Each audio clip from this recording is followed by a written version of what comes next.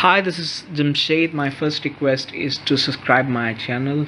It motivates me and it gives me more fuel to make more videos for you. It serves as a catalyst for me. So very humble request again to subscribe my channel. Let's start CSCP Lecture 6, Module 1, Book 1, Chapter 1, Introduction to the Supply Chain. In Lecture 5, we have already studied the stepped down supply chain. That is a very basic model of the supply chain. We already discussed in Lecture 5 about that. The second one is the manufacturing supply chain. We study this and the service industry supply chain model in the Lecture 6. Let's start first. Second, manufacturing supply chain model. Discussion of the supply chain. Put the manufacturer at the center and the supplier of the components at the left.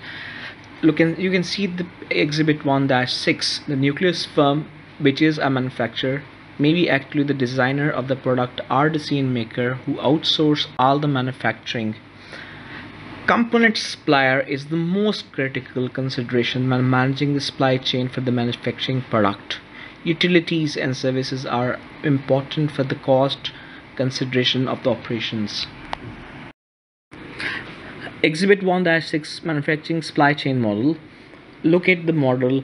On the right side of the manufacturer are distributors and customers. On the left side is tier 1 supplier and tier 2 suppliers. So the manufacturer you can consider is a company that is making the bread, from the floor. So tier 1 supplier is the supplier of the manufacturer. For example, the wholesaler of the floor is tier 1 supplier of the manufacturer. So tier 1 has its own suppliers that are called tier 2. For example, tier 2, the plant making the floor. The wholesaler of the floor buy the floor from the plant that makes it from the wheat. Tier 3 maybe the farmers. The floor making plant may buy the wheat from the farmer. One important thing is to consider, no matter how you travel far, you will never run out of the new tiers of the suppliers. An important thing is to note the distributor is a business that doesn't manufacture its own products but purchase and resell these products.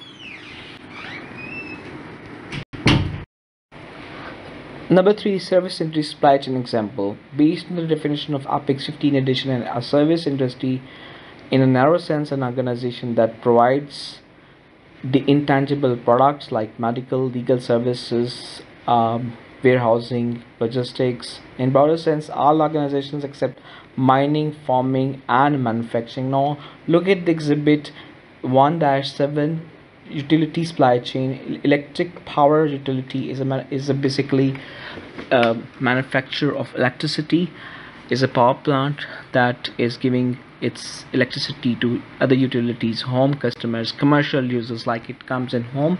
So it has its own suppliers, but somebody is providing its fuel. For example, if it's running on the gas or the petrol, so it has like fuel suppliers, electric backup suppliers, electric transformers, facility maintenance, programming services like software services, janitorial services like daily operational services it requires.